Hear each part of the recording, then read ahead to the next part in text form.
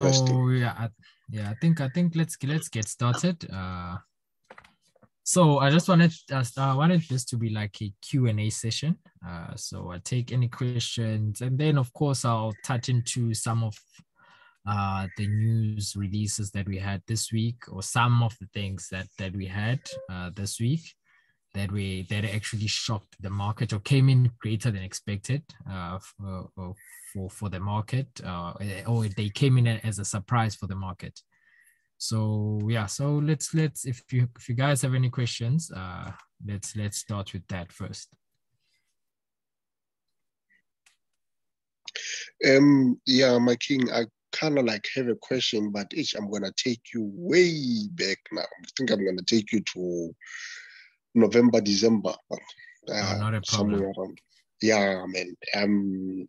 I kind of like got a bit confused when the Japanese government came out to say that they're gonna increase that what do you call this, Yield curve range control.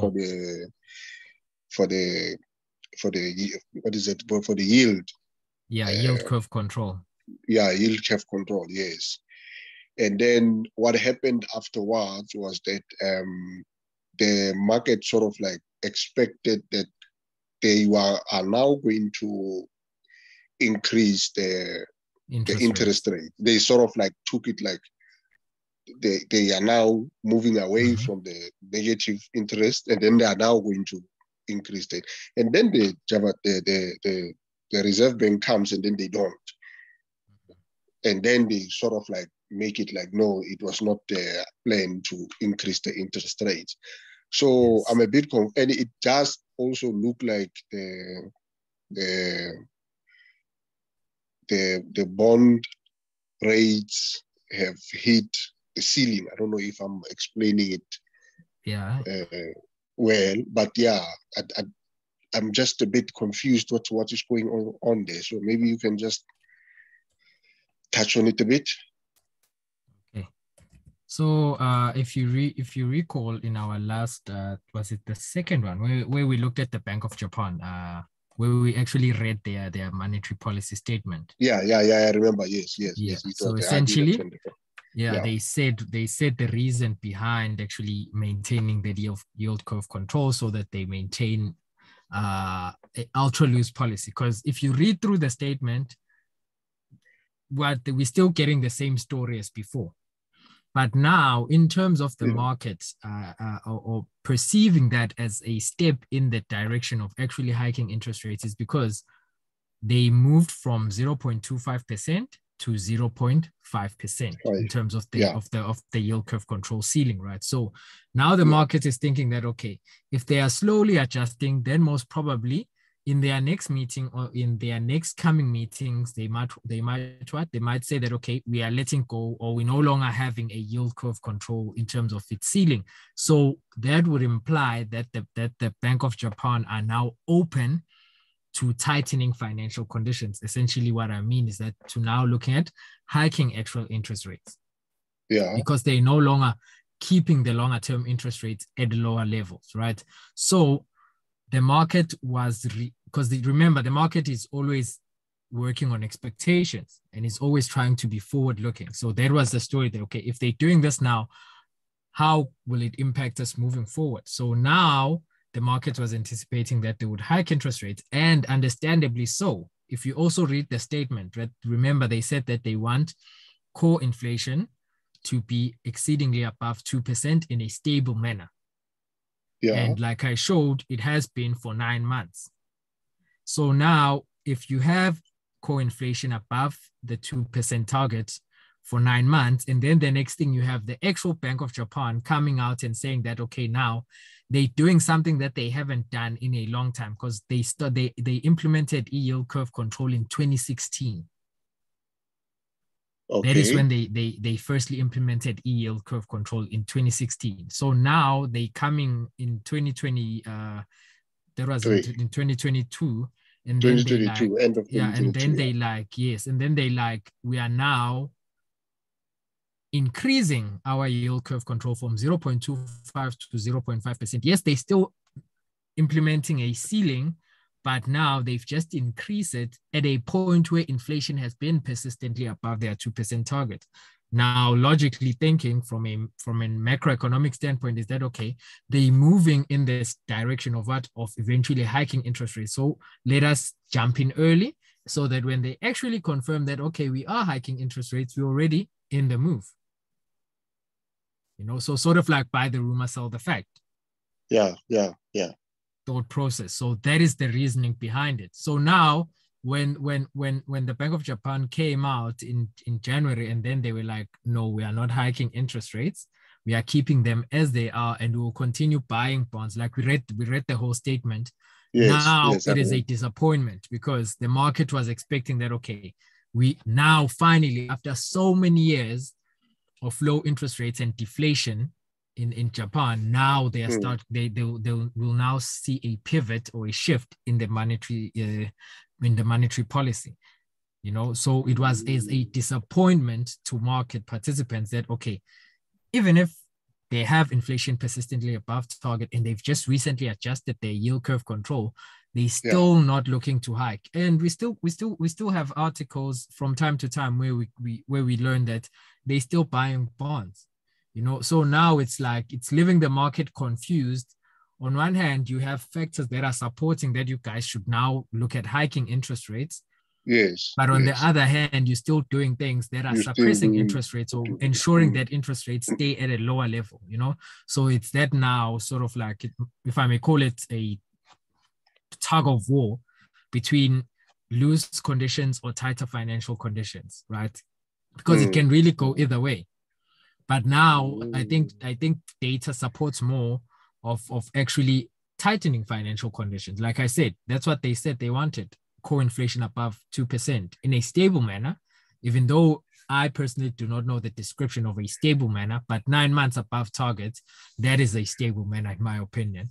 So now the market is expecting that, of which is why I also said that I have now shifted to being bullish on the Japanese yen, right? Of course, I need more data to support that, but I have shifted from being overly bearish in 2021, 2022.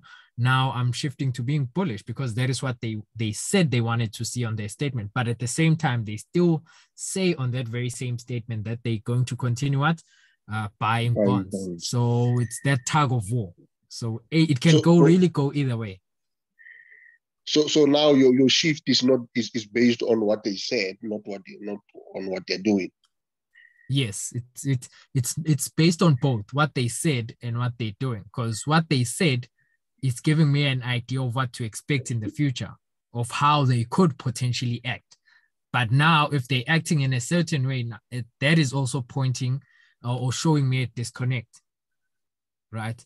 Because if they said that they want inflation to be persistently above 2%, and then when inflation is now persistently above 2%, they're still not budging in terms of now shifting to hiking interest rates, then there's now a disconnect. Because what they said and what they're doing, it's not in line. So that is why I say I need more data. By me saying I need more data, I need more BOJ speak or Bank of Japan speak in terms of Bank of Japan members maybe speaking or having some interviews, and them actually saying that they're now looking to tighten financial conditions. That is what I mean by that. I need more data. I need more data supporting that. By that, I mean like maybe GDP strengthening, PMIs, all of that, consumer confidence boosting and all of that, So that is all that I need to now support, because based on what they said or what they say in their statement, it supports a shift in terms of tightening financial conditions. But now, why you shift before you get the data or before you get an indication of the data? Because that is what they said they want to do. I am bullish, but I'm not yet buying. So the rumor. So you take it as a rumor? Yes, we buy the rumor, we sell the facts. I am now bullish, but I'm not yet buying JPY. Oh, okay. Yeah, because I always use... It's more like you're just getting ready to buy. Exactly. It's more like the example I always use with the dollar. They in 2021, they kept on saying that they want to see inflation above targets, exceedingly above 2%, and they also want to see or achieve maximum employment. And then around June, July 2021, inflation was already above their 2% target for a couple of months, number one. Number two, unemployment was also decreasing. Number three, GDP was strengthening. But the Fed, they were still what? They were still buying bonds, or they were still performing quantitative easing. They had not even started reducing the pace of buying bonds. They were still ongoing with quantitative easing. But there, the data, number one, based on what they said in their statement, inflation and employment, because unemployment was decreasing, that was confirmation that, okay, possibly at some point in the future, they will now need to start shifting from quantitative easing to possibly tapering, quantitative tightening, and hiking interest rates. That was the first confirmation, because that is what they said in their statement, that they would shift, or they would look to shift monetary policy once they've achieved those two things, those two goals.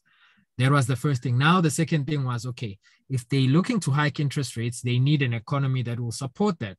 What is an economy that can support that? Showing strong growth figures, right? Or showing a strong health. And that is what I was getting with GDP. GDP sitting in the ranges of 5 to 6%.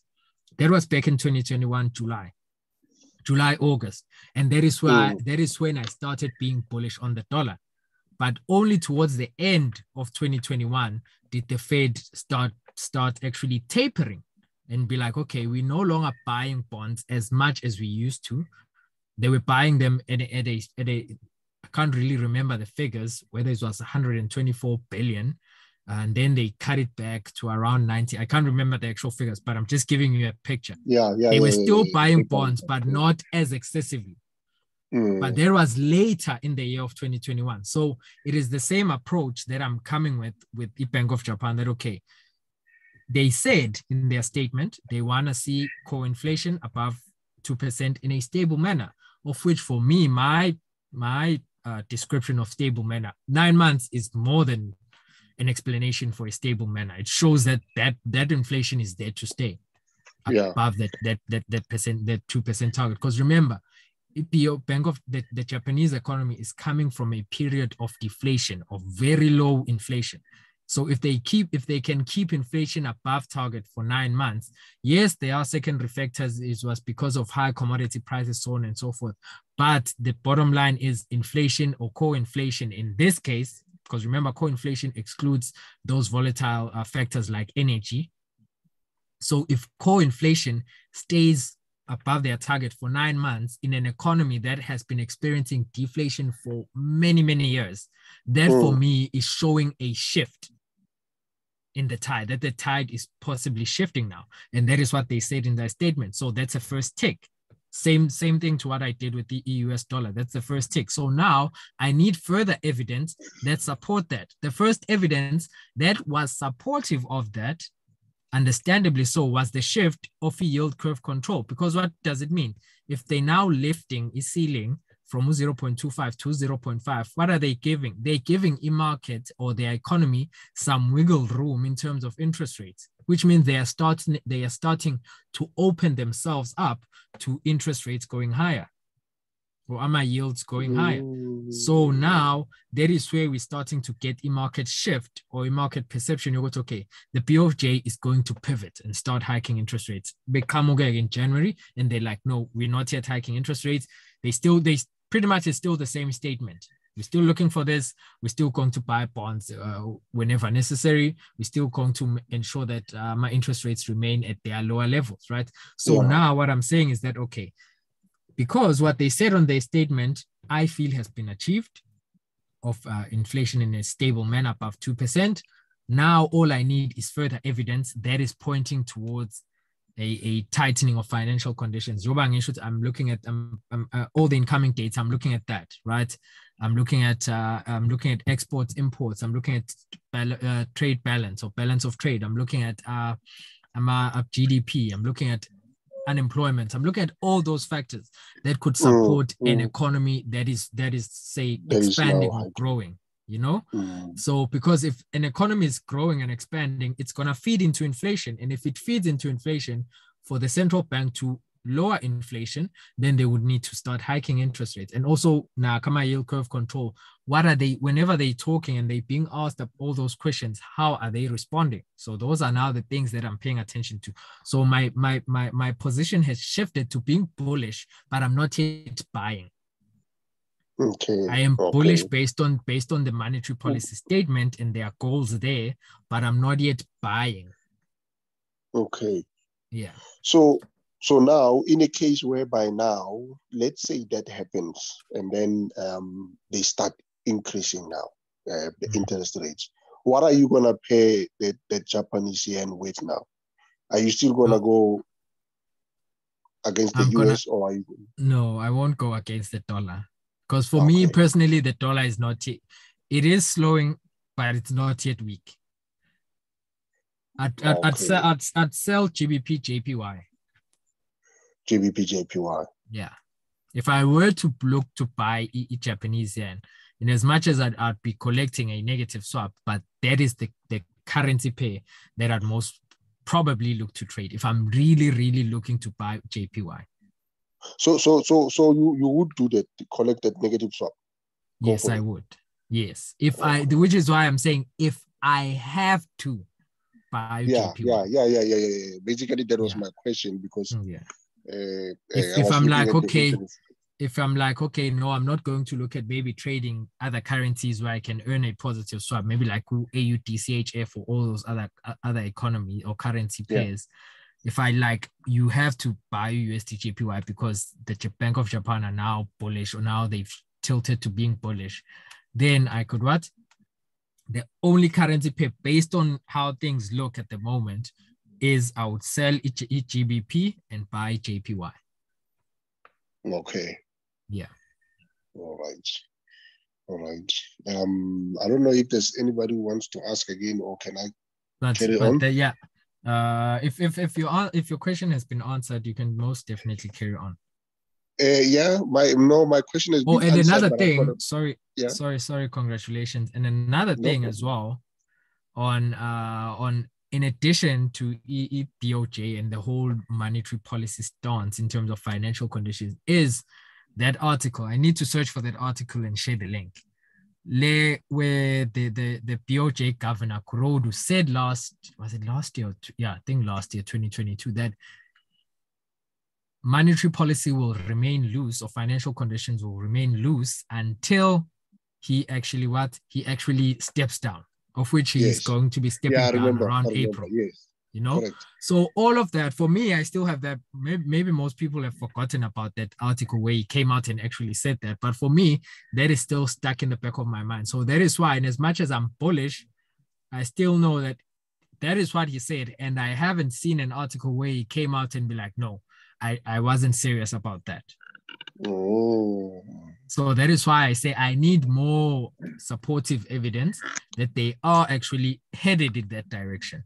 Okay. And then I can look to buy the Japanese yen. Right. So yeah. So now the one who's going to be taking over, you'll also be listening to him closely. Exactly, because in terms of course, I can't remember the other person who was actually being considered, and the market participants were like, he's a dove, so he's quite dovish. So we might continue with the loose financial conditions. But then again, we understand they're coming from a very long period of deflation. The last thing they want to do is to hike interest rates. And then the next thing, inflation quickly goes back. And now that could potentially lead them back to deflation if it dives even deeper into the negatives, or zero and negatives, you know? So maybe that's why they're holding on and allowing inflation to run above their target for some time before actually hiking, because it's similar to what we've had with the CHF. Just that I haven't went through CHF. But now CHF, remember, they hiked in June last year, and inflation wasn't that much away from their target. It was slightly above their target, and they started hiking. And we've seen inflation slowing down. Excuse me. And now if it continues to slow down below their target, because remember, they are also coming from a position of deflation, or a long deflationary period. then that could force them to do what? To either hold their interest rates or to maybe even look to cut if inflation continues to dip even further below their target. So maybe the BOJ is also avoiding, or not necessarily avoiding, but they're trying not to be in that position where they've just recently started hiking interest rates and now they need to cut because they could potentially go back into that long deflationary period that they've experienced, you know? So I'm also looking at all of those things, or those are the things that I have in the back of my mind as I'm assessing the whole situation with the Japanese economy. Okay. Right. Yeah, no. I hear you, Maki. Yeah. I hear you. Can I move on to my next question before I forget? We most definitely can. Here's your actual. It's actually at 0.5 right now, because you can see. Yeah, that's what I was saying when I said it hit the ceiling. I saw something like that to say. The now at 0.5. Now what? You know. Around early January, it was sitting at 0.505, slightly above 0.5, and you can see it's sold off. Sold off. So now it's back there. So also assessing that, looking at that, is it going to sell off again? Or if we now see, let's say before we even have an actual because how do they actually control this? It's buying bonds. So once the yield, the 10-year yield gets to the ceiling, they buy bonds. Because remember, they buy more bonds. Because remember, bonds and bond yields go in opposite directions, right? Yeah. So we don't necessarily need to hear it from them that they no longer applying yield curve control at 0.5%. We need to see once price gets back to 0.5%, what is the reaction? Are they buying bonds? Because if now they no longer buying bonds, which means that they no longer trying to do what? To suppress a 10-year yield or try and push it lower, of which means that they can allow it to push even higher. If that is the case, then maybe now they are opening up to hiking interest rates. So those are the things that I'm looking at. So I don't necessarily need to hear it from them that, okay, we no longer have yield curve control or we've completely scraped that. But the reaction of a 10-year yield, once it gets to the actual ceiling, will tell me, what I need to know. Okay. So as you can see, if you read this last statement, the BOJ has been spending trillions of yuan to preserve the ceiling on the 10-year bond as part of efforts to keep borrowing costs low and stimulate the economy. So if I see that reaction again here, then I'm still, I'm bullish, but I'm not yet buying because they still buying bonds. They're still protecting that ceiling. But once they stop protecting the ceiling, even if it's not yet close to their monetary policy or interest rate decision, then I can look to buy the actual Japanese yen at that point. But for now, I have a bullish perspective, but I'm still holding and waiting for more data or more evidence. Let me call it. Okay. Yeah. Okay. So now, my king, with this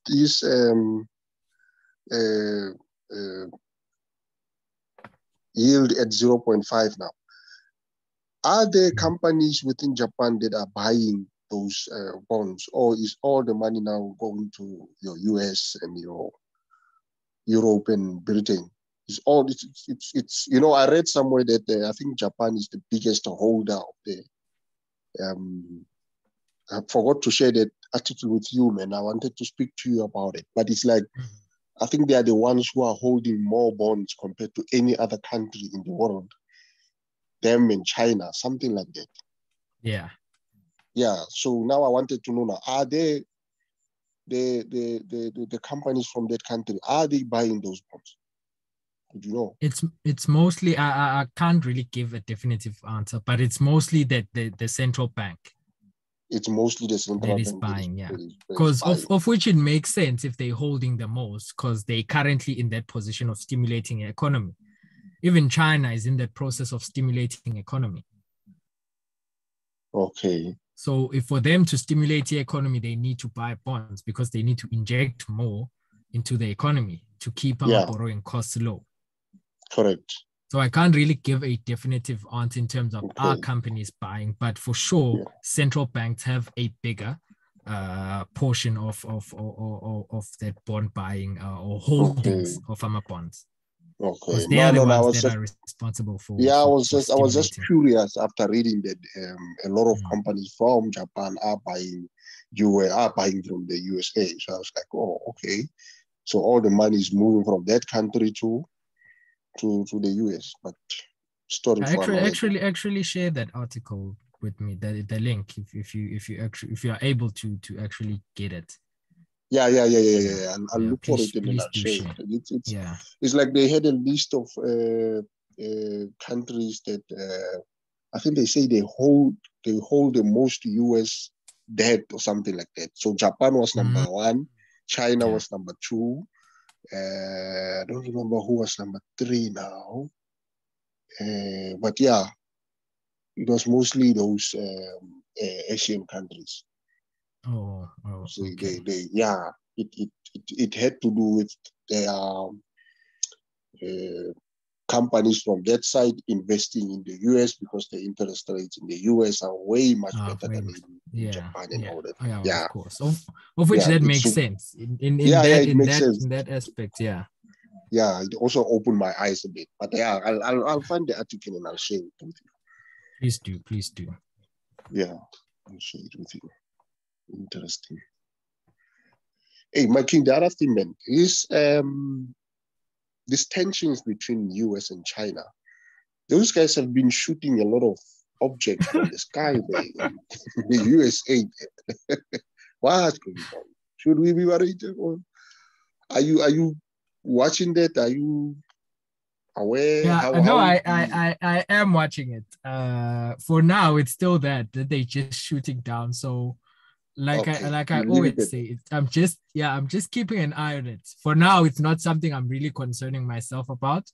But I know that if we were to have like a serious trade tension, or even a possible war between China and the US, then it would definitely affect, because those are like the two biggest economies. Correct. So we would have it would definitely have a global scale in terms of impact. Because remember, even last year, it started with when what was China, sort of like China invasion of Taiwan. Remember when they were performing all those military drills? And then we had Nancy Pelosi, who's the US, I can't remember her position, but she's from the White House. She actually visited Taiwan, and China was not happy about that. And they started making sort of like threats, So if this also perpetuates to something bigger, then we could have a possible another war on our hands, or maybe in some sort of geopolitical factor that could impact the markets negatively. So I'm just paying attention to it, keeping myself up to date with all the developments. Yeah, but for now, it's not really something that I'm primarily focusing on. But I do understand that if it really perpetuates to something bigger, it will definitely affect the market. Yeah. All right. No, I'm happy with it. Yeah, I think that was all my questions. I'm sure you were going to touch on the US dollar, so I'm not going to ask questions there. No, on the dollar, I'll just touch on what I've actually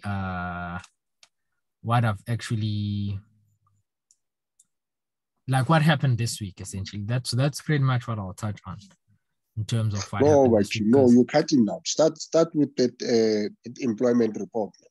That unemployment report. The labor market, it came out strong, and I think a lot of people are not expecting that, even most investors. So maybe start there. Yeah. What do you want to know about that? For me, that one is straightforward. I'm just asking. Remember last year when we were talking about this US dollar, I remember we said that towards the end of the first quarter, they are probably going to start cutting, because they will have done well against the inflation. Inflation, yes. Yes. But now it doesn't look like that is going to happen. Exactly. Yes. So that is why I was saying, is it now starting from that unemployment report, which showed that they've actually added that. How much was it? 50,000 or 30,000? The actual figure was 500,000 more. 500,000 when I think the forecast were around 200, if I'm not mistaken. Yeah. So it was way greater than what they expected. Correct. So now they're gonna what now? They're gonna keep raising, or what's gonna happen? Okay. Now I'm gonna make you answer that question, and there's a reason why. I'll make you answer your own question. Okay. So let's go back to the starting point. First lesson, when we dived into inflation and unemployment, interest rates and unemployment, right? So when the Fed or when the central bank is hiking interest rates, what are they trying to do? They're trying to kill demand, right? Correct. What produces demand is if people have income, they have disposable income, goods and services. So now, if they are trying to kill demand, that means that demand for goods and services should go down. And one of the ways that it will go down is that people are being unemployed. They're losing their jobs. So which means that far less people have money to spend. Mm-hmm. So if now they are hiking interest rates, but more people are getting employed, what does that mean? Will that kill demand? No. Exactly. So I think that should answer your question. So now, what is the next move for the Fed? Because remember, their job or their objective is to kill demand, of which it will ultimately result in the dampening of inflation. So what do you? I don't want to say what are they going to do, but what do you think is the most likely part? I think they're going to increase the interest rates. Exactly. That is what I also think. To answer your question. So that is where it starts. No, or not starts, but that is what has perpetuated the situation in terms of anticipation of the Fed to stay higher for longer. Does not mean, like I said even that in the previous lessons, that it does not mean that they now have to step up and move from 0.25 to now hiking by 0.5 or 0.75% or 50 basis point or 75 basis point. But it means that interest rates might stay higher for longer. Maybe they might even keep hiking by 0.25% for longer. Because what were the market expectations? That they were going to hike in their next meeting in March and then probably hold after that and not look to hike interest rate further. But if we're having a strong labor market, that is telling us that inflation is definitely not going to come down. Yeah. Although it was showing signs of coming down. Yeah, it is. It is slowing down. Actually, yes. It is slowing down. But we've also had what? We've also had energy prices also decreasing. Commodity prices decreasing. Correct. So now if China, the reopening of China, of which probably will get its full effect towards the end of the second quarter or mid-year, then if China is reopening, then that means that commodity prices or the demand of oil will also go up. Yeah. If that happens, it will feed into inflation. And if it feeds into inflation, whereas the US labor market is still tight, then that means that the Fed might have to continue hiking. So I'm not saying they have to step up in terms of the increases, but I feel that they are going to continue hiking, even actually they continue at. Yeah. When you say step up, you mean like aggressively? From 0.25, aggressively. That's the correct word. I don't think they're going to have to hike aggressively, but I think that interest rates will stay higher for longer until there is evidence of demand actually going down. Oh. Okay. Because even if we look at the most recent data that we had retail sales, right? So we had, let us actually go into the calendar. We had retail sales. They actually surprised to the upside,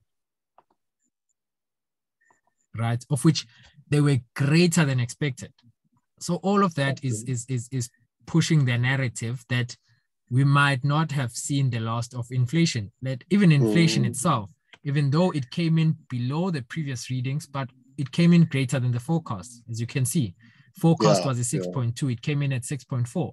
Forecast was 5.5, it came in at 5.6. Yes, it's still slowing down because it's less than the previous reading, but if we're seeing the drop, because look at that, how it was from, okay, let's start at 6.3%. 6.3, it dropped to 3. From 6, it dropped to 5.7. Here, it has been dropping by 0. Remember what I also used to say, that the rate of change, it was dropping by, let's call it from 6.3 to 6, let's say 0.3. So a 0.3 drop to 6%, another 0.3 drop to 5.7%, and now a 0.1 drop to 5.6%. Is the rate of change increasing or decreasing? Yes, it's only one reading so far, but it's significantly decreased. Yes. So that could also be telling that no, inflation is not yet on a smooth trajectory lower. It might be stickier than expected. And then in addition to that, so that is just one of the things we're looking at. But in addition to that, we also had shelter inflation or shelter part of inflation was also showed a greater increase as well, right? So that also shows that inflation is being stickier than expected. Even inflation on a let's actually go to inflation on a monthly reading.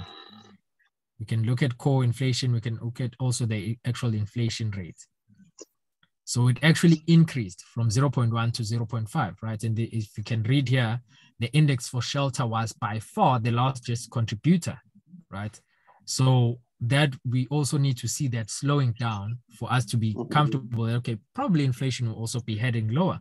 So all those things are not really supportive of a Fed pivot. For me, I want to see data supporting that. For me, currently, this is not supportive of a Fed pivot. If inflation on a monthly change is jumping up like this, yes, it's still way below the target, but it pushed higher. Then we moved to yesterday where we had high South African inflation. We had where was US retail sales on a monthly basis, right?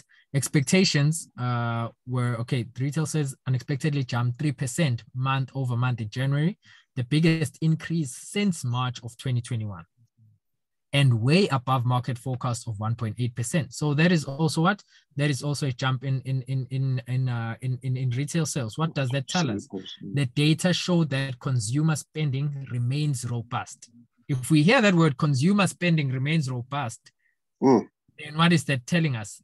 Of course, amid a stronger labor market, wage growth, and signs of easing inflationary pressures, retail sales aren't adjusted for inflation. So they might not be that accurate of a measure because they're not adjusted for inflation. But if they're telling us that consumer spending is still robust, that means it's going to feed into demand. So demand might remain higher. If demand remains higher, then probably inflation. The fight is not yet over for the Fed, because it will feed into inflation. So I'm looking at all these things that, okay, they're not really supportive of a Fed pivot, but maybe it's because I'm just basic. I'm just looking at the basic things. I don't have those deeper research insights. But if I'm looking at the basic data, for me so far, it's all supporting that we are not yet to see a Fed pivot, or maybe even the Fed start to cut interest rates. It does not also support an aggressive hike, but it definitely does not support a cut in interest rates anytime soon. So basically, your expectation is for interest rate to remain high. That's high, exactly. Yeah. Even if they no longer aggressive, but maybe they might keep on just hiking by 0.25%. Yes. But they will still be remaining higher than what the market is currently expecting, because the market is expecting a peak at around 5%, of which is why they were expecting the next hike to be in March at 0.25 from 4.75 to 5%, and then from there the Fed will hold. But if we keep getting data like this, I doubt that the Fed will hold, because they'll see that inflation, their fight against inflation is far from over. And then, like I said, if we also have those secondary factors of China reopening, it's going to feed into inflation as well. Correct. And then also today, lastly on that point, we also had, building permits showed a slowdown, but we had PPI, which is producer price index. So that is also inflation from the producer side. We saw an increase, previously negative 0.2 on a monthly basis. Expectations were 0.4, it jumped to 0.7. We saw core, where's the core part? Core PPI on a monthly as well. Expectations were a 0.3, which is unchanged from the previous reading, or a decrease to 0.2, it jumped to 0.5. So all those things are showing, for me, they're showing that inflation is still sticky, even on a yearly basis in terms of PPI, producer price index, from 5.8 previously, expectations were dropped to 4.9 or 5.1. It actually came in at 5.4. Yes, it decreased, or it's less than the previous reading, but it's way greater than what the markets expected. So all these slight surprises to the upside might be proving that inflation is not, yes, it has been decreasing, but the fight is still far from over. Okay. Yeah. Wow. So that is essential. You've just asked that, but that is what I wanted to cover based on what has happened or the data we've received this week, and how for me it's still supportive of higher interest rates for longer for the dollar, and I'm not yet seeing a cut in interest rates. Yeah. No. I hear you loud and clear, and I understand what you're saying there. So that is my position when it comes to the dollar. Of which is why I said that even if I were to get a bullish shift from the Bank of Japan in terms of monetary policy, I definitely wouldn't be looking to sell USD JPY. So those who are jumping in to sell the dollar now, they way too quickly, or they just thinking it has peaked and it's time to buy. That's where people want to catch it. That's where the participants want to catch it on top. Yeah, exactly. For me, I need further evidence. Sorry. The same way when I was buying, when I looked to buy the dollar, I waited for evidence. I want more evidence that now, okay, we can look to sell. So I'm not saying they're wrong in selling the dollar, but for me, I would be wrong in selling the dollar prematurely, because that is not what I'm getting from the data. And like I said, maybe because I'm just basic, I just focus on the basics. So it's okay if well, you follow your plan. Your plan. So if the labor market, nothing wrong with it. Exactly, if the labor market is still strong, then that is going to feed into inflation. Wages as well, they will feed into inflation. So yeah. Wow. That is the story for me when it comes to the dollar. Yeah. No, I got you, my king.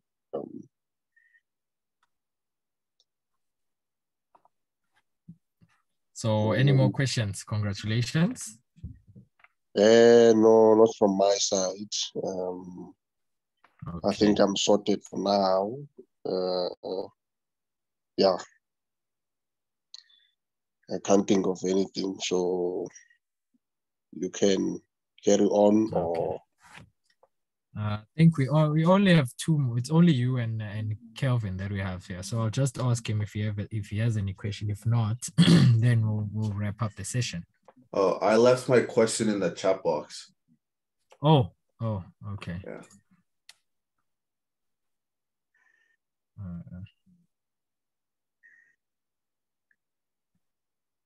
I was just going to ask you if you can explain a little bit better about the bond yields and why we pay attention to it, and what the difference between the 10-year bonds and the 2-year bonds are, and why we utilize the 2-10 spreads. Okay. Now, I can see your question. It's a bit of a tricky one. Just kidding. But like I always say, I'm very basic, guys. I did not study economics, so I'll be as basic as I possibly can be, because that is how I understood it. So essentially, 10-year, how I view it, 10-year, of course, it's the longer term interest rates, and the 2-year, it's the shorter term interest rates. That is how I view it. So when it comes to the bond yields, and why we also focus on the 2 and the 10-year spread, specifically, that is if we're referring to yield curve, it is because in a normal setting, how I understood it, in a normal setting, even if I approach a bank and I'm like, I'm looking to invest, if you're going to invest for the longer term, they usually offer a higher interest rate compared to someone who is going to invest in the shorter term. So that is how I paint the picture of the difference between the 2-year and the 10-year. Why do they offer a longer term interest rates why do they pay you more if you invest for a longer term than a shorter term?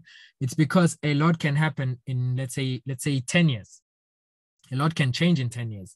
A lot of things can go wrong in 10 years, right? And of course, they'll still have your money with them. So they would also have more room to use your money. And like I just said, a lot of things can go wrong. So that is why they offer you a greater interest if you invest for the longer term compared to the shorter term. So now how I translate that looking at bonds, because I look at bond yields is actually interest. So when it comes to the actual yield curve, a steepening yield curve is a normal yield curve. What does that mean? That means that the higher term interest rates are greater than the shorter term interest rate. And like for reasons, one of the reasons being what I've just explained in terms of risk and investments and so on and so forth. So if now we're having a situation where the shorter term interest rates, like I said, 2-year is increasing. How is it increasing? Because if the central bank is hiking interest rates today, chances of them affecting a 10-year interest or yield are the impact is minimal compared to a shorter term interest rates, because interest rates will change today and probably in the next couple of months. So that is why we have more of a response or an impact on the 2-year compared to a 10-year. So eventually, the more the Fed keeps hiking, or that central bank keeps hiking interest rates today, that will mean that the shorter term interest rates start increasing, and they will eventually surpass the longer term interest, where now we have 2-year interest rates higher than the 10-year interest rates. And now this inverts, or it reverses the whole process of, if you invest for the longer term, you're getting more of an interest compared to investing for a shorter term. So now shorter term investments are more attractive than longer term investments, because we have what? Because we have a higher interest payment in the shorter term than if you invest in the longer term, because the yields are now 2-year is higher than the 10-year. And that is when we have that yield curve inversion, because that means that at some point that specific central bank will have to cut interest rates to normalize things again, because like I said, the normal pattern is higher interest longer term than shorter term. So I don't know if I answered your question there. Yeah, you answered my question. Yeah, I understand. Also, I was going to ask you, in terms of reading inflation numbers on trading economics, yes, is looking at the core inflation number the same thing as looking at core CPI? Or did they just label it differently? For me, I just focus on the actual core inflation, because that is more like a percentage. Okay, yeah, I know. But I'm asking if on trade economics, when it says core inflation, are they referring to core CPI? Or it's core CPI. Okay. And then we just look at the PPI afterwards. Yes, and then the PPI, we also have the PCE, of which the Fed, the personal consumption expenditure. Makes sense, the Fed also focuses on that. So I also keep an eye on that as well. Okay, perfect. Yeah, I was just getting a little confused because the labeling on trading economics is a little different from all the websites. Yeah, but yeah, it's just core CPI or core inflation. Okay. Yeah. Perfect. Okay. I mean, if nobody else has any questions, do you want to just do one example of like a trade setup from A to Z before wrap up, or I don't know if you have time? In the next one, that'll be, which is why I wanted this Q&A, because after this I'll probably have, we're approaching the end of this whole session. So the next one, because remember, I only did the Australian dollar, and I said I'll also do another currency or economy where I'm expecting the opposite, right? Where I'm anticipating where I'm looking to possibly sell that economy. So that is what I'll do next. And then after that, I'll tie everything together. Okay, for sure. Yeah. So in the next session, I will definitely do that. Okay. Can I ask you a quick question about what's going on with Euro USD? As you can see, we've had that bullish run on Euro USD from, I think it was from September or whatever, right? Would you attribute that to weakness in the dollar, or do you think there was a bit of strength in the euro also that contributed to that? I'd say more anticipation of a dollar pivot or a Fed pivot. Sorry. So I'd say it's market expectations expecting the dollar to be weak. That is what was the fundamental driver. That's euro strength. I'd say maybe a small fraction, but I don't think it's really driven by euro strength. Okay, so that bullish run that we had from September, you would attribute that to more so market sentiment, like people are anticipating dollar strength or dollar weakness. Anticipating dollar weakness. Okay. Yeah. All right. No worries. Because for the ECB, it's been the same. We're gonna hike. Even now, we're gonna hike by 50 basis points. Yeah. Moving forward, but then it's like, does the data support the narrative? If you compare the two, the dollar is in a better position, but because of market expectations, that is what they've been expecting, that the dollar has been hiking for a longer period and more aggressively. So they've probably close to their peak in terms of the terminal rate. And so now market participants are anticipating what? A pivot in the Fed, of which they've been expecting that since when? Since around September last year. So all this time, that is what the market has been focusing. The market stopped focusing on around September. That is when they stopped focusing on bullish, on dollar bullish signs. And they started looking for the tiniest of cracks that you can find that could signal dollar weakness or maybe slowing in the economy. And then they would hop onto that, and then they would cling on to that. And which is why I say that Euro USD is mostly attributed to that, because if the dollar appreciates, then the euro goes in the opposite direction. Okay. Yeah. So was there a specific data that came out that caused the pivot? Or was it just jawboning from the central banks? I'd say it's more market participants in terms of expectations, because not really jawboning, because they were hiking. Yeah, well, I mean, also, yeah. I mean, something would have to provoke them to switch their narratives, right? I wasn't paying attention to fundamentals at the time. That's what I'm asking. Yeah, no, I understand, but on the other end, they also had the BOJ. Remember, that is when they were stepping in aggressively in terms of interventions, right? In terms of actually intervening in the currency markets by selling USD JPY. So also that it added fuel to the fire to a certain degree, that market participants are expecting what? A pivot in the Fed's monetary policy stance. And also inflation for the Fed actually started declining around that same time. I think it was in June when we saw that. Let us actually go to the dollar. When we saw that sort of like peak, if I may call it, in inflation.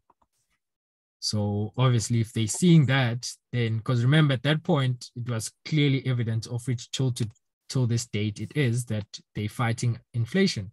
So if now we're coming from an era where we had 2 negative quarterly growths of GDP for the dollar in the first and the second quarter, if you recall correctly, that is what we had last year. And then after that, around June, I'm looking for inflation. Around June, we had, I think it was in June. That was the highest reading. And then subsequently after that, we've been having lower readings in inflation. So that is also shifting the market's positioning from a market. Remember, not most investors, but most market participants have been calling that the dollar is overbought. So at some point, it needs to sell off. So now, like I said, if they're seeing just those small signs of, let's say, confirmation that we might be headed in that direction, so they run with it. So it was all of those things. We had the BOJ intervening this side, which means that they definitely tired of the Japanese yen weakness and also the dollar strength in USD JPY, which is why they were actively selling or intervening. And then on the other hand, we have inflation peaked in around June, and it has been decreasing. And around September, it's been 3 months or 2 months of lower inflation reading. So now the market is probably thinking, okay, probably the Fed has done more than enough for inflation to slow down, to move or to track back down closer to their targets. So all of those things. It was just it's been a strong bull run for the dollar. So now we need the tide to shift in the opposite direction. Okay. And who knows? This might be the actual pivot. So everyone was jumping on at that point. That is my view. Okay. All right, that makes sense. Yeah. So would you with the current unemployment numbers coming out and the inflation going back up, would you say we were wrong, or would you say there's still a pivot on the way we're just getting a retracement on your I wouldn't say we're wrong, but data is still not supportive of a Fed pivot. Okay. In my personal view, right? Or in my honest opinion. I feel more than anything we are in a, what do they call it? Disinflationary boom. Okay. Yeah, as in the market, the actual economy is still gonna pick up in growth. Okay. Whereas we've had this lower inflation readings. So I feel that is the sort of position we headed into. Okay, makes sense. Yeah. Any more questions? No, that's all for me. Oh, okay. But as always, guys, I do not know everything. It's just no take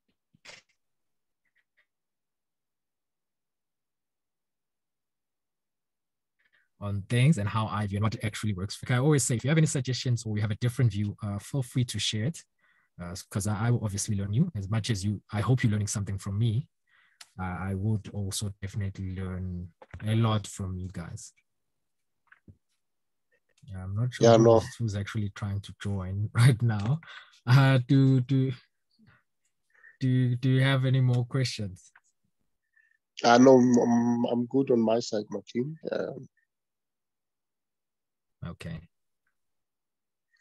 Okay, guys. In that case, I think we'll end it here for tonight, and then we'll have our next session soon.